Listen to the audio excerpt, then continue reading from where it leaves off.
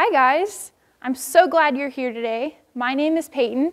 I'm 19 years old. I'm a zoo science student at Friends University, and one day I hope to be a primate keeper.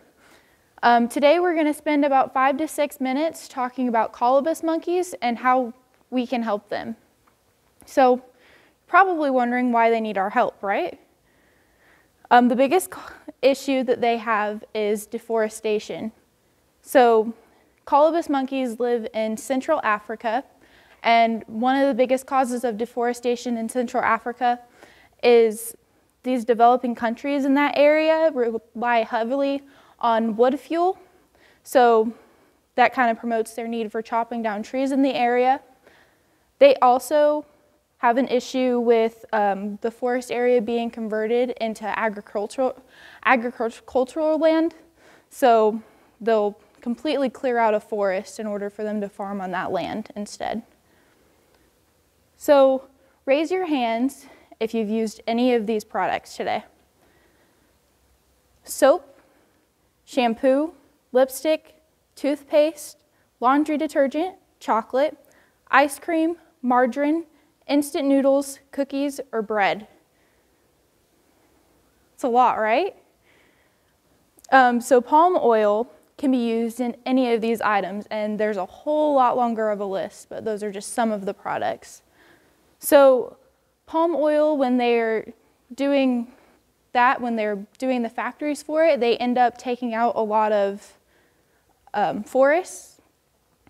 And this is mostly an issue in Southeast Asia and Western Africa, but as the population of these products increase, then they'll have to tear down more forests in order to keep it going, and we really don't want that. So trees are really important to colobus monkeys. Like we have our houses, our grocery stores, protection, transportation, telephones, trees serve as all of these things for colobus monkeys. So colobus monkeys are mostly arboreal, which means that they live in the trees. They spend most of their time in the trees, so they're going to sleep there, they're going to eat there, and they're going to hang out there most of the time. Trees also kind of serve as their grocery store because the majority of their diet is leaves, so they don't have to go real far for their food. Trees serve as protection, so it blocks out rain or any kind of bad weather, and then also predators. They're able to run up into the tree and climb through it a lot faster than their predators since they don't have a whole lot to fight them off with. It also serves as transportation.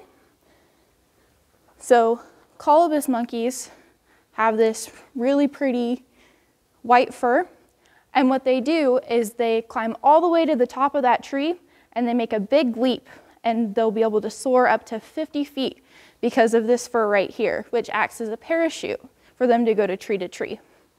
And I can pass this around if you guys like.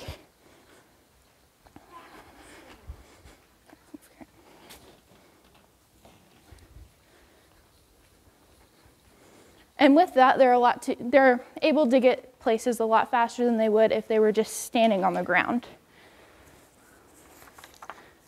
It also serves as telephones, so they mostly communicate through clicks, chirps, screams, and purrs, and they live together in adjacent trees. So if there aren't as many trees in the area, then it kind of puts an impact on the way that they communicate with each other. So what can we do? The biggest thing that we can do to help colobus monkeys is to pay attention to what we're buying. So buying certified wood products is one thing we can do, making sure that they're being taken in a responsible way and in a sustainable way. Buying recycled materials so then it doesn't need to be made anymore. And then things that don't contain palm oil or has palm oil in it in a sustainable way. And then some other things we can do is recycle anything that can be recycled, especially paper and cardboard. We can also use less paper at home and in offices by using technology.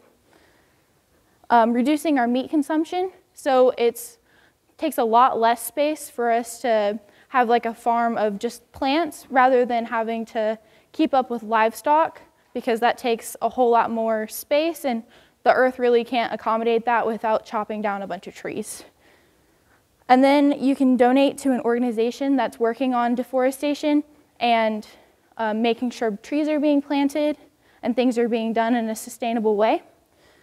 So organizations include Amazon Watch, Survival International, International Working Group for Indigenous Affairs, and Rainforest Action Network. Does anybody have any questions?